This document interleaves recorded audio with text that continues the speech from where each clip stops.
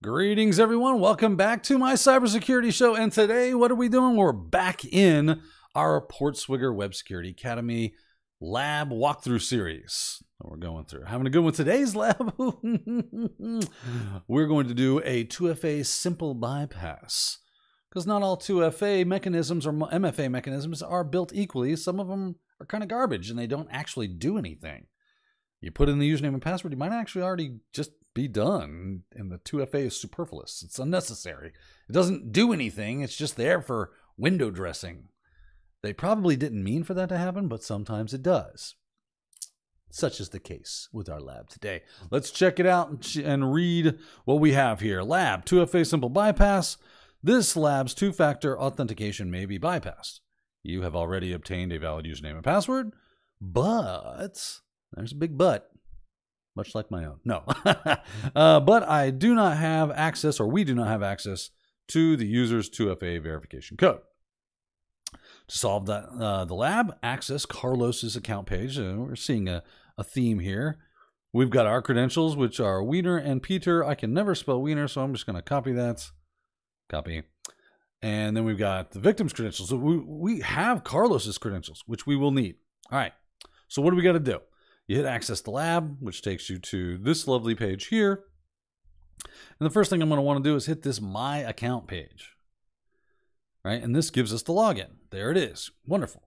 So I'm going to paste in my name, which I can never spell, and then Peter as the password. Hit login.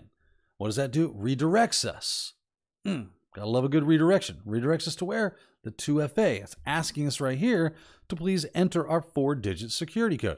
I ain't got no 4-digit security code. No authenticator. I don't have a phone that gets the SMS text message or an email account. Oh well, I don't have it. What am I going to do? Cry? Oh no, I can't continue. Well, no, that's not necessarily the case. I want to check and see.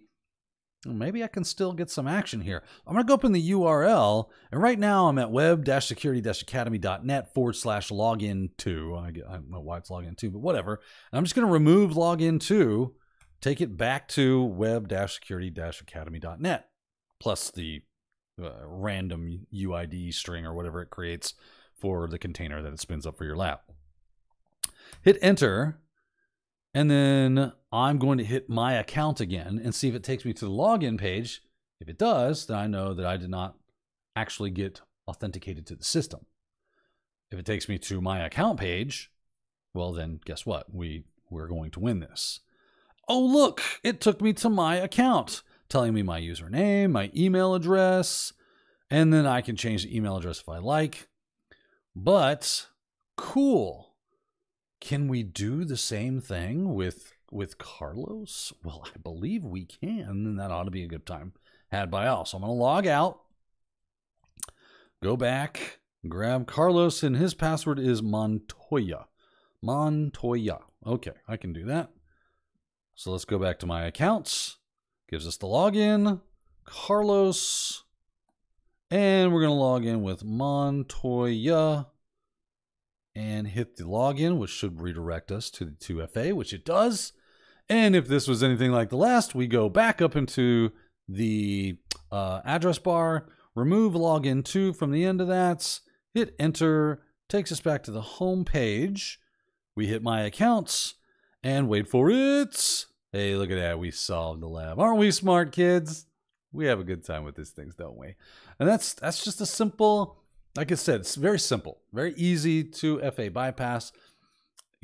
You hopefully do not run into something that egregiously easily bypassed in real life land, but it's not out of the realm of possibility, which is why they put that in there. Plus, it starts to open your mind up to how 2FA and MFA systems work, which is a very interesting thing. You probably want to do some study on that after you get past your apprentice level stuff. Start thinking more about 2FA and MFA. How could those be bypassed? What are some of the mechanisms and what are the weaknesses around those mechanisms? Start doing some research and figuring that stuff out so that you can better secure those things up, put better fences around them, build them better, stronger, faster, keeping our place a little more secure. That said, thanks for watching. We got more to come in the PortSwigger Web Security Academy series, so please continue to follow this channel. And if you got some value out of this, don't forget to hit that like and subscribe. Notification bell if you want to know when I drop these. Hint, hints, it's usually on Fridays. And so you can stay on top of whenever I release a new video for that until the series is done. And of course, I'll have other content on the fire as well. Well, I've rambled on enough. Thanks again for watching. Until next time, keep hacking.